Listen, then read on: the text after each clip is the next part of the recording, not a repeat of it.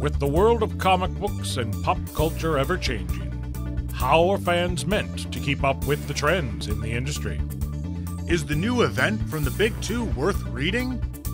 What's the story on that show from that network about that hero from that comic book?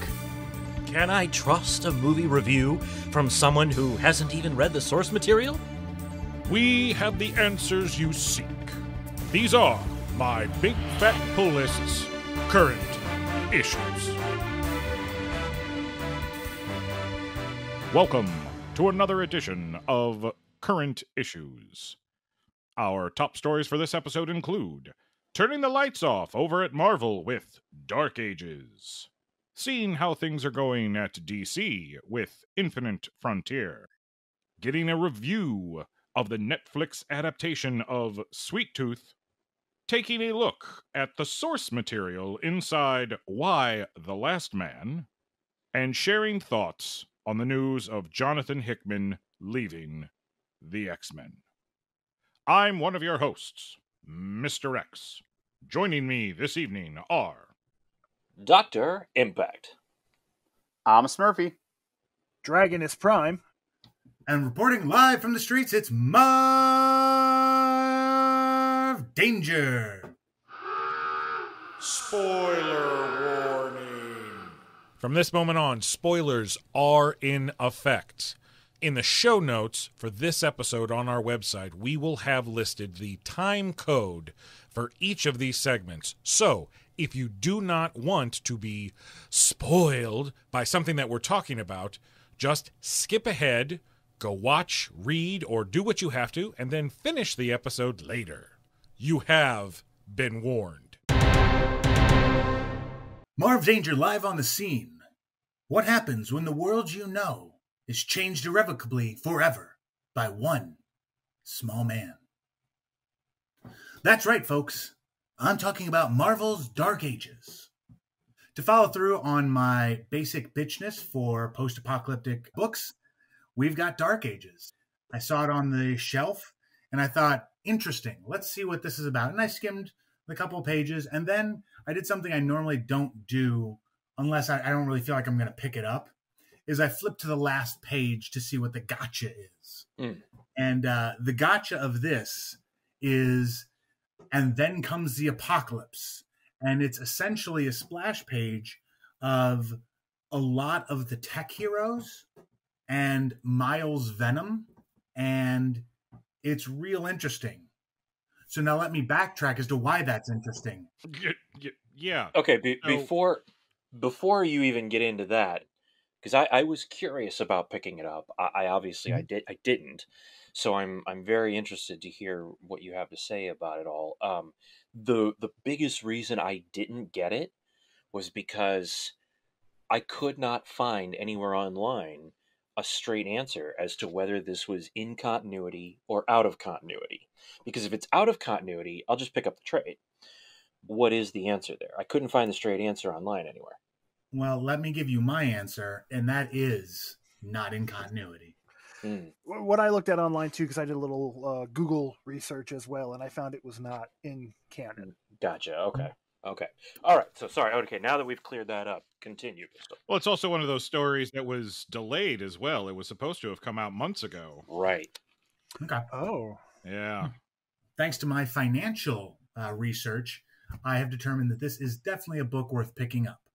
The trades will probably be super sweet, but I don't know. I don't like waiting for trades on something like this. What happens is it's a normal day, and Peter Parker, MJ, their daughter, are hanging out with Luke Cage, Jessica Jones, and everything's fine. And then out of nowhere, like it flashes to Peter having a huge spider sense, so much that it causes him pain. Same with his daughter. And then it shows the spider people around the world also having this issue. And it's because they know what's coming.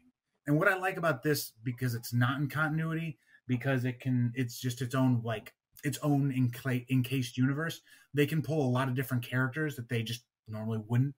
So Moon Girl shows up with Devil Dragon, Fantastic Four are there, X-23's there, like all these people are here. And because it's not in continuity, it's not like a extravaganza. Make sure you pick up the X-23 one shot where it's whatever she's doing, or the Moon Girl and Devil Dinosaur one shot. It's all very nice. And what you find out is that a long time ago, in a galaxy very, very, very, very close, Earth, there was a being created to stop entropy and consume black holes. Eventually, he became corrupted because it was matter. It was destroying matter. Black holes, destroy. So he was created to protect. Eventually, he is corrupted after centuries, and he becomes the Unmaker, something like that. And he got so bad that the Living Tribunal had to essentially shut him down. Well, now he's waking up again. And there's kind of hints that Apocalypse might be the one doing the waking, because Apocalypse is essentially a technopath, and so he wants that power. So what do Earth's mightiest heroes do? They send in a small elite force to try and contain this guy. It's the Thing, Sue Storm, Doctor Strange, Wanda, and Vision. And it doesn't go well, my guys. They succeed, but ultimately all die but one. Ben Grimm takes the first swing, and he is immediately unmade. Sue Storm holds the bubble up while Wanda tries to create and change reality around him. But as soon as she does that, he literally unmakes it. He unmakes her. Then Vision's up, and Vision has lost it because he just saw the woman he loved die. So he dives straight into his head, and he's able to buy them enough time for Strange to look through all the universes and find one universe where there is a constant EMP essentially pulsing through. And because he is a living robot, Strange taps into that dimension, opens the gate, and then hits it with it. And it's successful. Before that EMP can fully finish the job, the Unmaker stabs Strange through the heart with a giant spear of his own body. Strange dies, saving Sue Storm and sending her back to Earth. Unfortunately, upon his death, that portal stays open. And so the world is slowly covered with EMP waves, and it knocks out everything. There's scenes of Iron Man falling from the sky, Viv being just laid out because she is a being of that kind.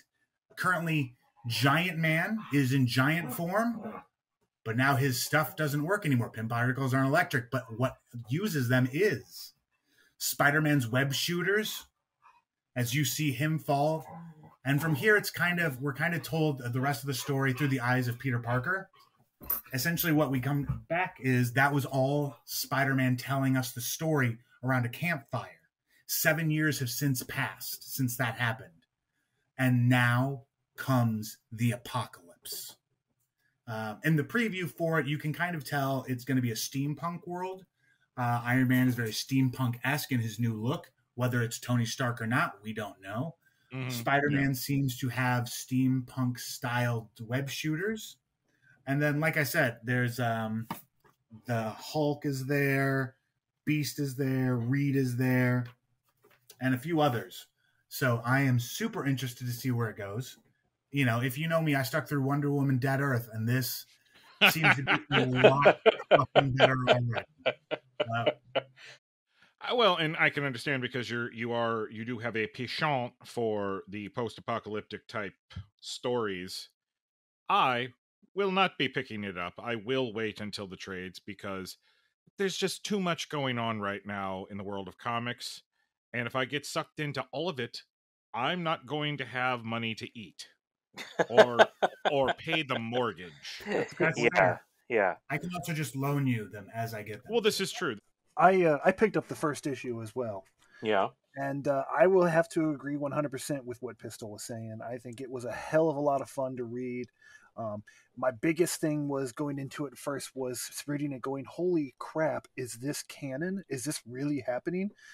And then I found out it's not really canon, but it's still a super fun story. Right. Once all the different heroes started showing up, I'm like, this isn't canon. And then because again, you can't get away with that in a canon style book. Like you can't just have X-Men show up in the Fantastic Four without also, the list at the back of the book saying, don't forget to pick up the lists of fucking one-shots. Sure. Right. Absolutely. Did you pick up Dark Ages? And if so, what did you think? Tag us on any sort of social media we're on and let us know. And now, Dr. Impact will be bringing us all of the news from the folks out on the front lines of Infinite Frontier. Infinite Frontier, yeah, I'm going to talk about the miniseries itself. Yeah, we're going to get into that, and I guess the one-shot as well. But more so than that, Infinite Frontier, I also kind of want to touch on the entire branding of it. So for those of you out there who are listening who don't maybe, for whatever reason, know what in the world it is I'm talking about, after the Flashpoint, DC rebooted everything and started over again with the New 52. People didn't like it, and and many of us included. And so I think it was around, what was it, 2013 or 14, somewhere in that area, I think. They kind of got rid of the whole New 52 thing and started DC Rebirth. And Rebirth led up to Death Metal, which just finished, I don't know, what, 6, 7, 8 months ago, something like that. And now the new branding for DC is called Infinite Frontier. What is Infinite Frontier? How does this make things different from anything that's come before? Basically, the events of Death Metal were orchestrated in such a way that now writers and creators can tell any story they want about any character set in any timeline on any alternate world, and it's all canon. Everything counts, everything is acceptable, because what Infinite Frontier is, it is no longer a single universe, it is no longer a 52 multiverse, it is no longer an infinite multiverse like it was for Crisis. It is a infinite omniverse, I think is what they're calling it. And basically what that means, it's a multiverse of multiverses. Is all it really is. That's all Infinite Frontier really is. There is a world out there where the crisis never happened, and the pre-crisis world continued on with their multiverse still intact. And there's a world out there where that occurred, but Parallax and Extant never did what they did in 0 Hour, and so that multiverse is instead. And so it's basically any writer can come in and do anything they want at any time. Out of this comes a 6-issue miniseries called Infinite Frontier. The most interesting thing about the book is that it focuses on a team called Justice Incarnate. And Justice Incarnate is essentially a Justice League made up of members from various different worlds throughout the multiverse. President Superman is the Superman on the team. I forget the world that the Aqua Woman is from, but she's there. Captain Carrot is a part of it. There is a oh yeah, he's fun. There is a character called Machine Head, I think is his name, and he is essentially from an Earth in the DC universe that is an Avengers. He's basically like Marvel has the Squadron Supreme as their answer to the Justice League. He comes from a world where there's their answer, the Avengers. And Machine Head is kind of their Iron Man in a very loose sense. And Barry Allen from Earth Zero, from our Earth, is the representation there. He's their Flash. Well, when this series starts, a rocket crashes on the Ellis's farm. And the Ellis's, that's the family that raised President Superman on Earth 23, I think it is, something like that. Anyway, a rocket crashes. And at first I thought, I guess we're going to get a little backstory. But no, this is modern. President Superman is already president. There is yet another rocket that has crashed at the Ellis's farm. And when the rocket opens, it's Flashpoint Batman. In the rocket. Yes. Who has not been seen since the events of the Bane War? I can't remember if he was in Death Metal or not. Oh, okay. Because there was so much going on, but certainly at least Bane, yeah. He was in City of Bane. I remember that. Absolutely, he was there, yeah. I can't remember if he showed up in Death Metal or not, but Yeah, he shows up. It turns out that I guess if I'm reading this this thing correctly, and whenever you get into multiverse stuff with DC, as we all know, it gets very confusing. Mm-hmm. If I'm reading this correctly, I think that even though the multiverse exists, the Flashpoint universe no longer does. Mm. I believe that that is one that is gone. So he is like a man without a home, essentially. And he doesn't really know what he was doing in the ship. He doesn't really know why he was shot down, why he crashed, or whatever. And so Justice Incarnate, they work with him to try and figure it out. Meanwhile, there is another group in the Zero universe, in Earth Zero, called the Totality. And the Totality is a group of both heroes and villains who work together to try and figure out and sort of map what changes have occurred as a result of the most recent crisis. Because most people remember everything now. Mm-hmm. Most people remember that the world has been rebooted a number of times. And not just most people as in most heroes. Regular civilians know. Everyone knows about the multiverse. Everyone remembers. And it's causing a lot of problems. And there's a lot of fear from civilians. Like, well, wait, not only do we have to worry about aliens and supervillains here, but now we have to worry about an infinite number of multi-whatevers out there that can come at us. Well, And then you also have in some of the DC books I was reading before the end of Death Metal wrapped up and Infinite Frontier started. There were characters who were remembering, they had memories from all these other mm-hmm. lives that they lived, Yep. and they were trying Yep. to figure out, well, what really happened and what didn't happen, or what matters and what doesn't matter Right. anymore. Yeah. And so so the Totality is kind of there to kind of try to make sense of all of that. And I forget now off the top of my head who's all in the Totality, but I think Lex Luthor is a part of it. Of course he is. Well, of course. And I think Vandal Savage is a part of it. Of course he is. Alan Scott is a part of it. Oh. Didn't Savage die in Justice League? If he did, you may have spoiled that for me because I'm not caught up on Justice League. It was like the first 4 or 5 issues. Yeah, I'm not that far. It's okay. It's not. I'm not No. always fine. I'm not talking the Bendis run. I'm talking Rebirth. Oh, it doesn't matter. People that died before everybody's back. Roy Harper's Everybody's back. Oh, yeah. okay. So anything that happened pre-Death Metal, none of That doesn't count. Yeah. because now everybody's back because that doesn't count because everything counts. Yeah. Follow me? Right. Nope. No, yeah. Yeah. Good. And it's fairly interesting. I can feel like reading this 6-issue miniseries. A lot of this is leading to, I think, the relaunch of the Justice Society is what it feels like, because the Justice Society seems to be sort of scattered. And Obsidian goes to Alan Scott and tries to get him to help him find Jade because they can't find Jade.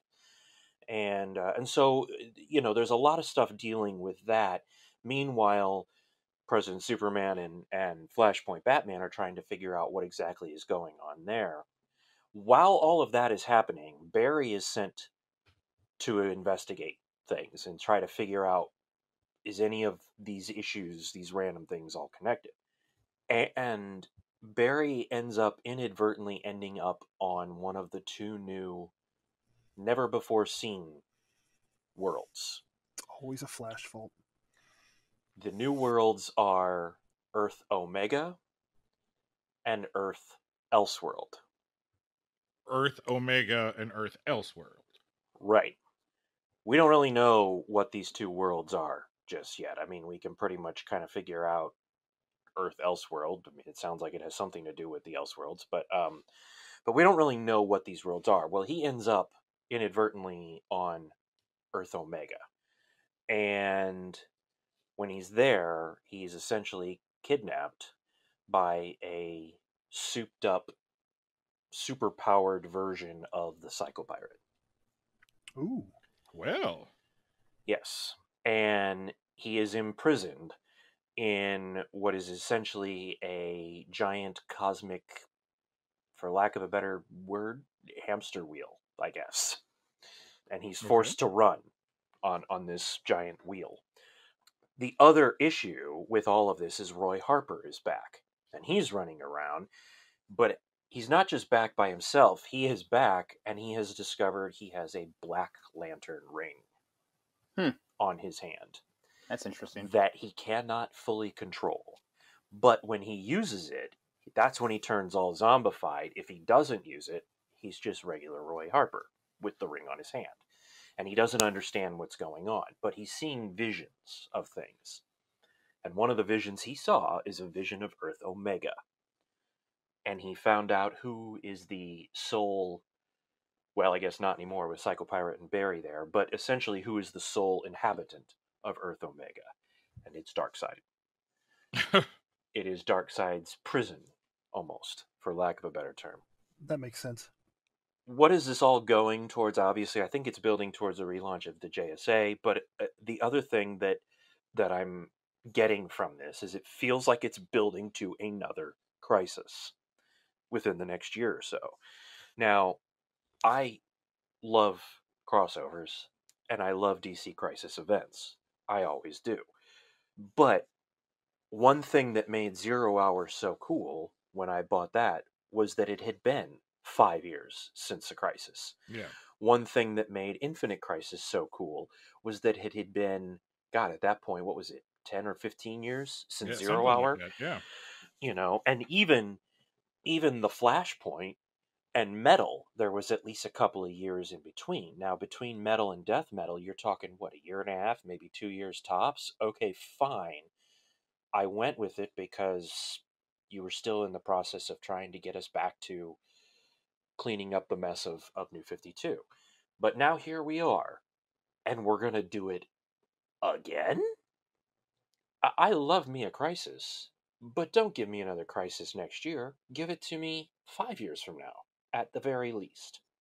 That's my one issue with this whole Infinite Frontier push. All the books are good, that I've read. It's all very interesting, especially the Infinite Frontier miniseries, but just, can we just take a breather from the crisis after crisis after crisis?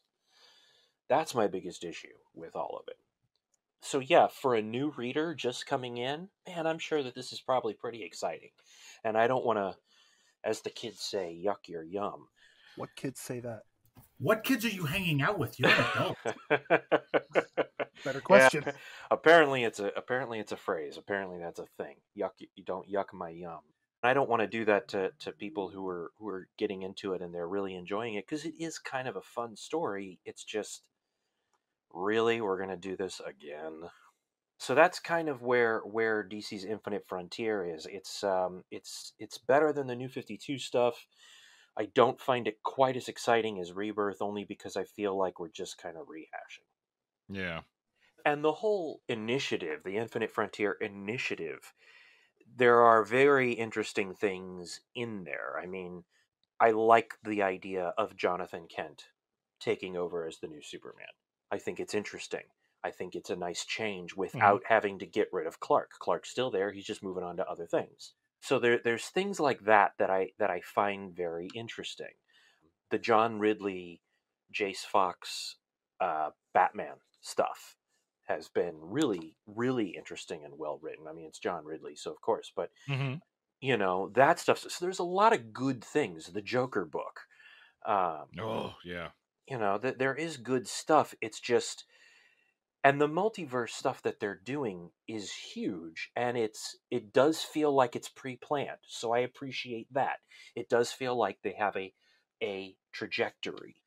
So at least there's that. It's just, I just feel like it's too soon. Let's let characters expand, let things breathe, let them build before we do another rewriting of everything.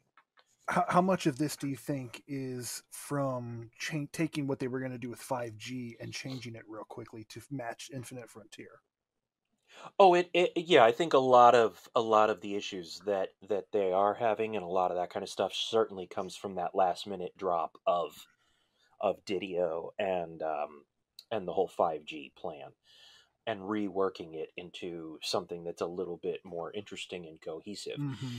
And again, that's Well, hold on. fine. I have to stop you there. You say interesting and cohesive, but the way you described it sounds interesting. Cohesive? Anything but no. No, I guess I mean cohesive in the sense that it sounds like there is a plan in place Oh, okay. Okay. and All right. things are worked out. Whereas the 5G, when they started talking about what 5G was, that just sounded like another New 52, where it wasn't cohesive and it was just, let's just do this. Mm. Whereas this is like, okay, let's try to get to what 5G was, but let's maybe try to do it a little bit more organically and let it unfold as opposed to forcing it. Okay. All right. But that's where we want to know from you. Are you reading the Infinite Frontier miniseries, or are you reading any of the DC Infinite Frontier stuff? Head on over to any of our social media platforms. You know where we're at. We're on all of them. You can find us and let us know.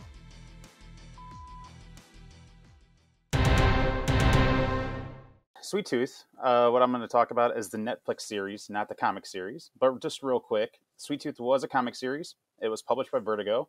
It went from September 2009 to August 2021. So a total of 46 issues. Yeah, right? Yeah. Then, they decided to make a series of it on Netflix, and Robert Downey Jr. backed it. Like, he's a huge backer of this and a big supporter of it. They did launch the whole series like Netflix does at once, so you could binge watch it. Most people, as soon as they started it, got at least 6 episodes in because it just draws you in so well. Like, one of the main guys is Will Forte, but he's being serious. So you take that comedy, and all of a sudden you have him be real serious, and he's hiking through the woods, and it turns out to be like Yellowstone National Park, and he's got a baby with him, and you're like, well, this is kind of weird, but then the baby has antlers. So you're like, well, all right, I'm kind of in. And that's what the whole story is about, is a post-apocalyptic world where all of a sudden babies are being born as hybrids, and there's another disease out there that's killing off humans. Right. Okay. So it's like two sides of a coin, and the story's about this kid named Gus, who's Will Forte's son, and Will Forte trying to get him to adapt to the apocalypse. Like, hey man, people aren't to be trusted. People are going to view you as weird. You can only trust us. Let's stick together. And of course, the story goes from there. And every like character that you involve, like, you just kind of start falling for, even if they're even the bad guy. The bad guy is kind of like over the top, huge beard, military dictator guy, but you're kind of like, you know what? Like, I kind of like this guy, even though like you like love to hate the guy. And then like the episodes, they go by in a heartbeat, because I couldn't even tell you how long they are, because all of a sudden I'm watching it and I'm like, oh, I'm 5 episodes in. Oh, the series is over. Well, now I'm sad. But it did get picked up for season 2, which is awesome. And the reason why they call the kid Sweet Tooth is because he loves candy. So if you're ever wondering, spoiler alert, that's why it's called Sweet Tooth. Because for a while everyone's like, this doesn't make any sense. Why is it called Sweet Tooth? Stick around, man. If you really gotta know, that's why. So like, the kid just loves watch candy. the first episode. Yeah, well, exactly, and that's explained in the first episode. So yeah. Will Forte can't stay out of the post-apocalyptic shows, can he? I know, right? Like, yeah. But like I said, this one he plays it pretty serious for like 90% of the time, and I think he's got enough acting chops that he carries it.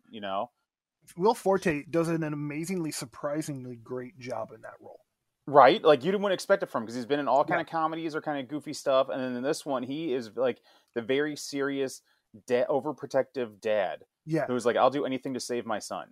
Yeah, and then there's a lot of like, I mean, at the time, like no-name actors that were surprisingly very good, and like you start like really like fall in love with the character, and they're not perfect characters, which is also appealing to the show. Yeah. Because even like the good guy who you're like, oh, awesome, he's a good guy, really sketchy bad past.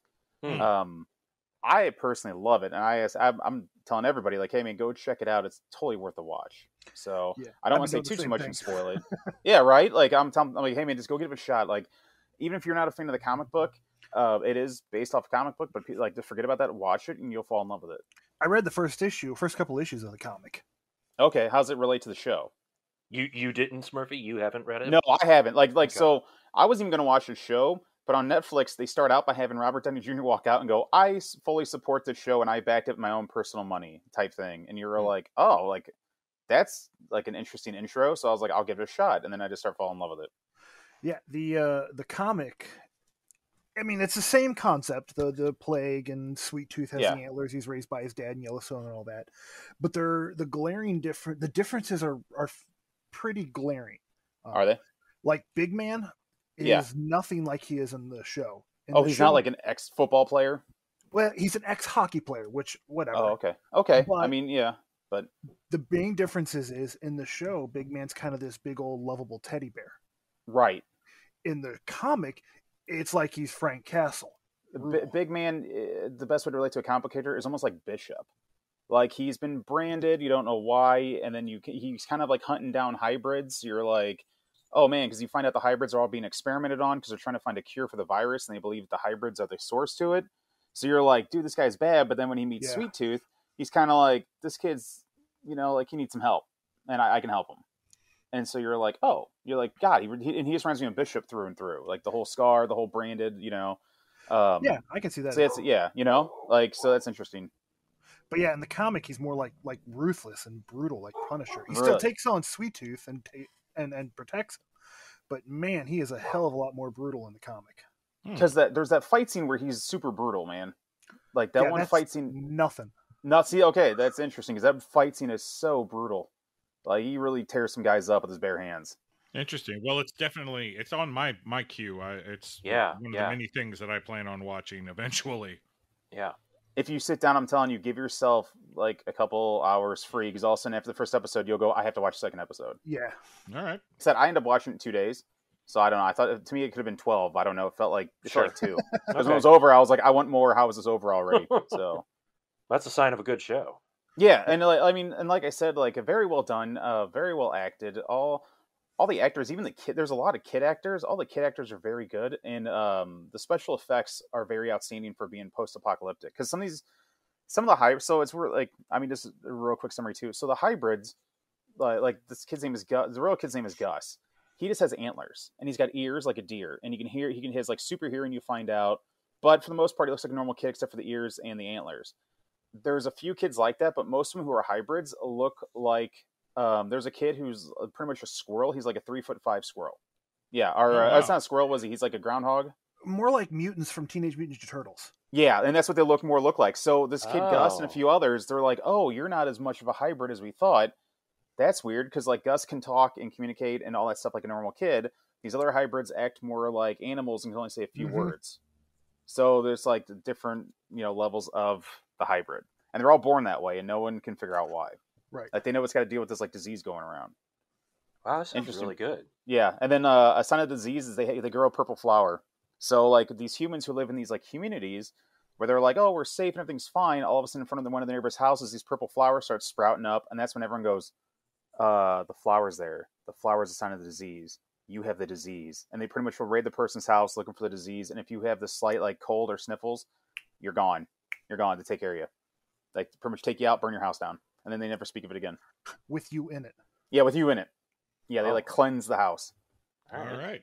Yeah, right? So it's like super interesting. The one part that made me laugh is the villain, like the evil army guy. He kind of reminds me of Dr. Robotnik a little bit, just because he wears like the glasses, he's got like the huge beard, and he's kind of kooky, but like he's terrifying, but like also not. Like the guy just does a very, very good job of acting. So, like they really nailed the cast. It's the guy who plays the villain is the Thinker from the Flash show. Yes. Oh, from the TV series. Oh, okay. Yes. All right. Yeah, I definitely I want to see it. Like Mr. X says, it's in my queue. But now I definitely want to sit down and watch it. So, audience, our listeners out there, have you guys seen Sweet Tooth? Have you read the comic? Do you have any complaints or contrasts? Hit us up. Let us know your thoughts on it. In a world where Dragonus Prime has not been a part of many of the current issues, he has now arrived, and he's going to talk about Y the Last Man. So, I am going to bring to the current issues the Y the Last Man comic. I recently received the Absolute Y the Last Man edition, and I've been rereading it again in excitement for the new upcoming TV show.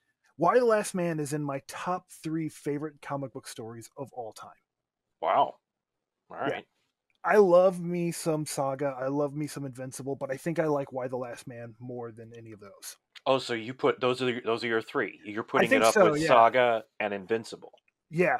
Okay, that's high. Okay, that's high praise.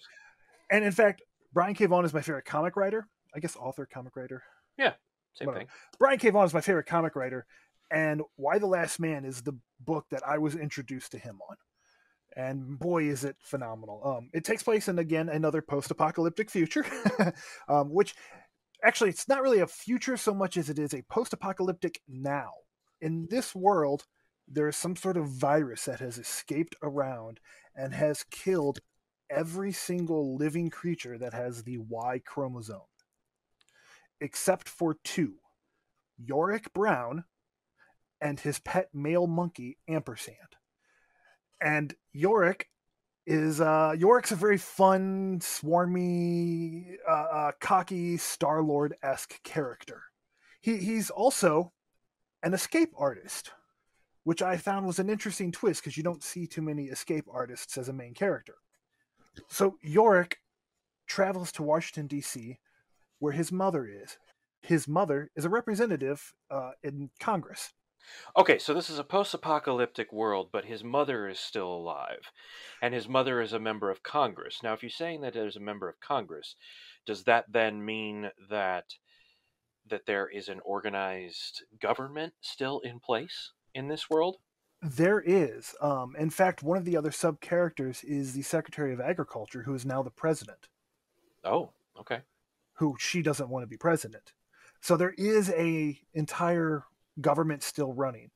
There's a whole story arc too where a bunch of the wives of the dead senators and representatives are demanding to have the seats of their husbands because they feel that one political party is trying to stage a coup, since the majority of one political party, since the surviving members still in Congress are majoritarily from one political party.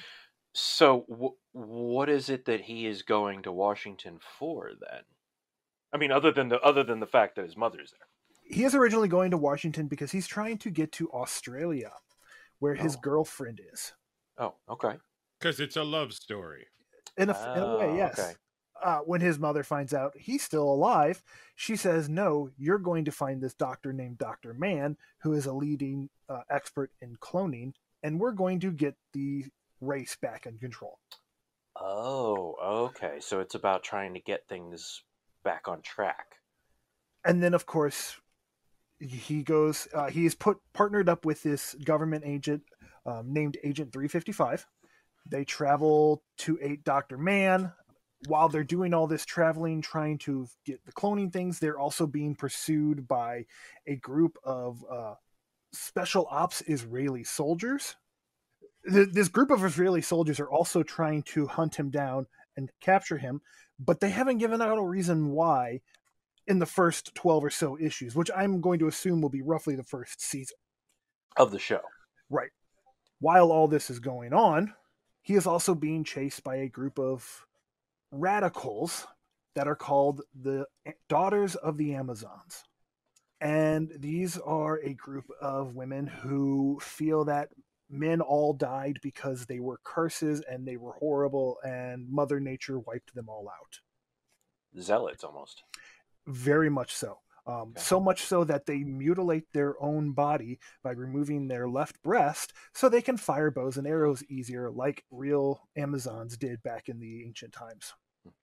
So they are all trying to capture Yorick, who is obviously a very prized commodity right now. They're technology-wise, are they using like assault rifles and like pistols, or is this more like bow and arrows and swords? Yes. Okay. So all.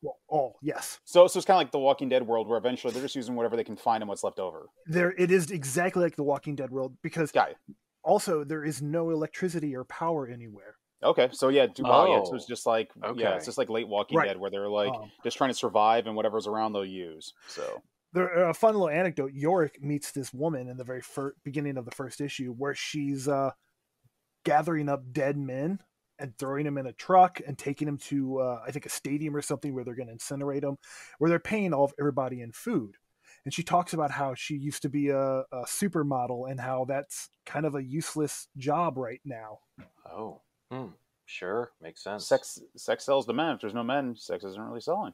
Right. How dare they exclude the LGBTQ community? Because it is still very big thing. I should have known that Pistol was going to go there. Don't you judge me for championing. I will judge you. I'm a hero here. Something interesting about the Amazonians is they kill anyone who's had female to male surgeries because they are disfiguring their bodies. Well, that's interesting. Yeah, that's Quite topical. I'm wondering if they'll include that on the show. That's kind of what I'm concerned with, is how much they're going to include and how much they're going to change with the show. Because, like I said, I'm such a huge fan of this comic. I now own all 3 absolutes, and I am both excited and super nervous for what they're about to do with this show. Almost like I was when they brought out Invincible. Well, I know they've been trying to adapt this for quite a while. It's always been on the radar of some studio wanting to do it for at least the last 10 years. Mm-hmm. It was one of the books. I can't remember how far I got into it. At least a good 6-7 issues. I was borrowing them from somebody, and I was really enjoying it, but it was one of those points in times where it was like, well, I'm not buying anything new, and as long as I get to borrow it from somebody, great. And then I can't remember who I was borrowing that from. It was so long ago. I am very interested in rereading the book and actually finishing the story, and then comparing that to what they adapt on television, because, as we know, it won't be a straight adaptation. No, they don't do that. No, I mean, look at Walking Dead. It was almost completely different from the book in a sense because of Shane too, how long he lived. Yes, but the nice thing is that it still captured the core essence of what the book was.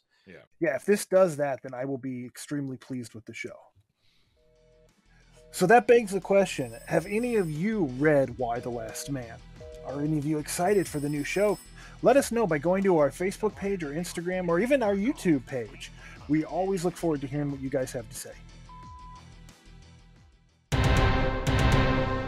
And now an obituary. Aw.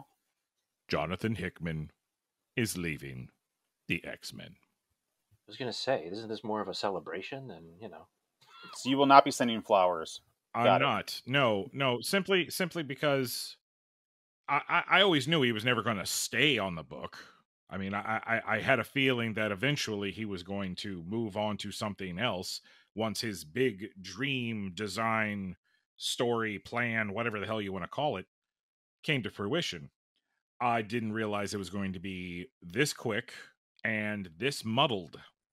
Over the last handful of months, because of other writers doing other books and explaining certain aspects of the New World Order where mutants are concerned, I've actually been able to come to terms with a lot of the issues that I had introduced by Mr. Jonathan Hickman. And I feel like it was more the way that they were introduced.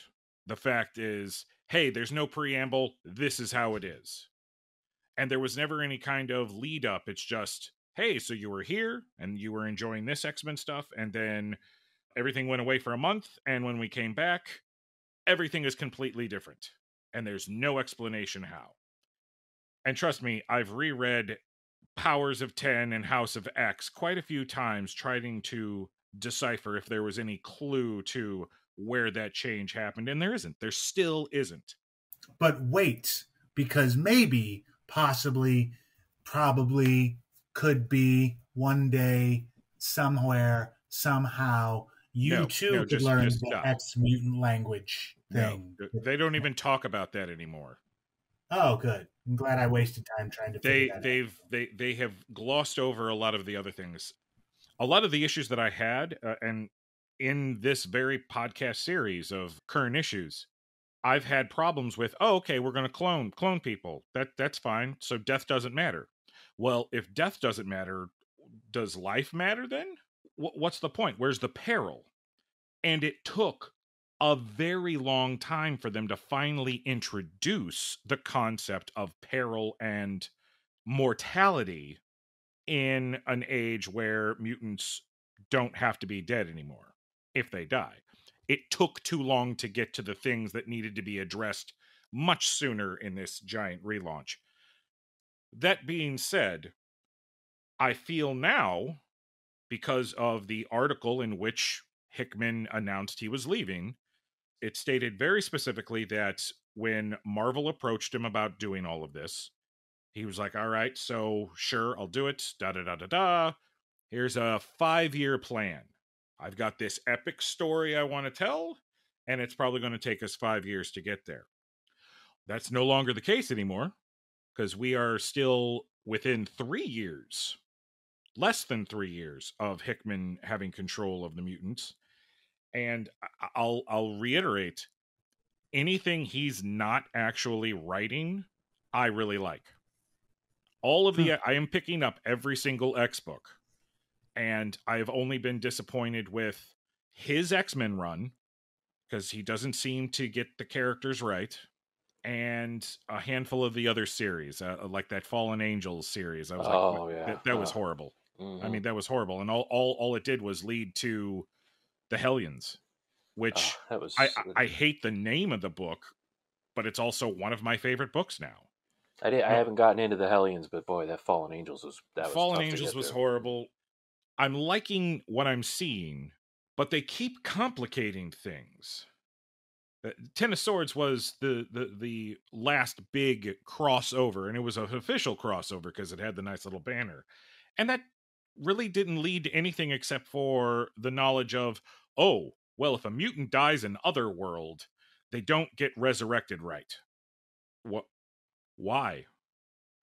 Why can't you just use the previous download that Cerebro caught from earlier and resurrect them? And of course, nobody talks about that because that'd be too simple. But what have you? So we go through this whole story arc of introducing another island filled with mutants who are from Earth originally, and it's just this. It was this big muddled, added-on story for Apocalypse.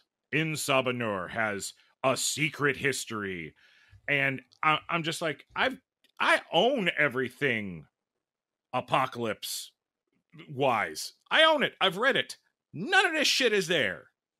There's nothing about him being into magic either. Mutant magic. No. But again, whatever. Moving on. Because Apocalypse isn't even around anymore. He went to the other universe to be with his wife and his children, while the mutants, the battle-hardened mutants, and the other part of Krakoa, which is called Akaro, I believe I'm saying that wrong, came over. Good for him. He needed a vacation. Yeah. So he's locked away somewhere doing his thing in this other dimension. And there was hardly any time, because it's like, okay, well, how are these battle-hardened mutants who have known nothing but war going to interact with the human race and Krakoa and their way of doing things? And we just bypass that, going like, well, we just stay away from them. And when they go off their island into the public, the other mutants, the X-Men, not X-Men, because there is no team yet, go and get them off of the mainland and put them back. It's like they came up with this concept, and I have a feeling it's because Hickman leaving, they rush through that. They don't deal with that situation, and their solution is the Hellfire Gala, which was this big, you can't call it an event because it wasn't like, oh, for the next part of this event, read such and such. It was just in every single X book during that month, that issue was going to be a story that took place on Krakoa during the Hellfire Gala and the big events. And the big event is, we're terraforming Mars. The mutants terraform Mars and they claim Mars for themselves. Yes, finally. And transport all of those mutants and that island to Mars. The other island. The other island, Akara. Right, yeah. Right. And now Mars is called Akaro. Okay, well, here's where I'm going to have to stop you, because this has all been predated way back when first Magneto pulled a chunk from space and called it Asteroid M. M clearly stood for Mars. There it was. Check. Nailed it. Don't you feel like a silly goose? Fucking asshole. Jesus, Hickman, you suck. simultaneously, there are now stories going on that kind of overlap each other, especially since this is the end, because now it is. It has been announced. Inferno. That story will be the end of Hickman's opus. Okay, but we're still dealing with the fallouts of the Hellfire Gala. Earth, not all that jazzed that mutants took over Mars. But some people don't care. But then there are other people that care. But then there was this big thing that happened in the final pages of the story that month. The Scarlet Witch is dead. That happened in my book, too. She shows up to Krakoa. Her and Magneto actually reconcile. They reconcile to where he is no longer angry of her, no more mutants, all that good jazz. She still wants to, she wants to show penance for what happened. Even though she's not a mutant, she is a mutant, she's not a mutant. Even though she's not really his daughter, she is his daughter, she's not his daughter. And Magneto says, you know what? We'll work this out. We will work through this. We will figure this out. And by the end of that issue, she's dead in a bush somewhere. That's how he figured it out. We don't know who's killed Wanda. They suspect Magneto. Because there's also a mini-series going on called The Trial of Magneto. That's what the trial is for. Yes. Good, I like it. He is being accused of killing Wanda and must pay for it. Now, here comes my problem, because when you're looking at the solicitations, the trial of Magneto is still going to be going on when Inferno starts. And Inferno is all about everything that Hickman has been building to, the fact that no precogs have been allowed to be resurrected because of the big secret from the end of House of 10 and Powers of X. And further on into it, that all this stuff with Mystique and Destiny, it's all coming to a head. But how can it come to a head if you're still... the publication thing, that it has less to do with Jonathan Hickman and more to do with Marvel itself. I don't know what they're doing. They're definitely putting out too many books. Things aren't adding up, and when they do add up, they don't add up the right way, because things are being pushed out before they should be pushed out. Whether it's because things are late, or whether it's because they're scrambling to go, oh shit, we're losing our figurehead for this stuff, and we got to wrap this up so that the new person come in and work with what they've got with. Or there were other plans in place, and there were certain things that had to come to fruition or had to occur, and it was taking too long, or maybe things didn't go the way it was intended to, and now they've got to cram it in because there's didn't they just announce 8 different events coming in the next 4 months? Yeah. Or it has something to do with the MCU, and they're going to do a different type of story of the mutants there. Yeah, who knows? Who knows? I guess you could sum up your thoughts with no more Hickman. My call to the audience is, what have you liked about this iteration, this moment in time for the mutants? Because there's a lot of things that I could say that I liked. Let us know what you think. And that was our current issues. We hope you were entertained and informed by these points, thoughts, and comments. Until next time, I am Mr. X. I'm Smurfy. Dr. Impact. Dragonus Prime. Marv Danger, signing off.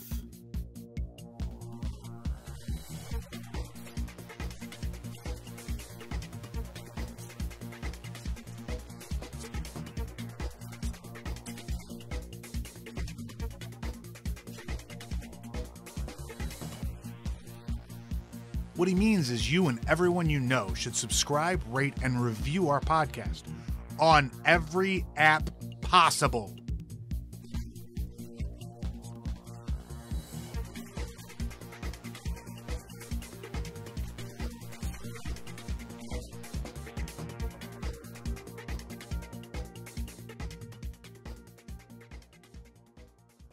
Also, I'm Smurfy, and I'm here too.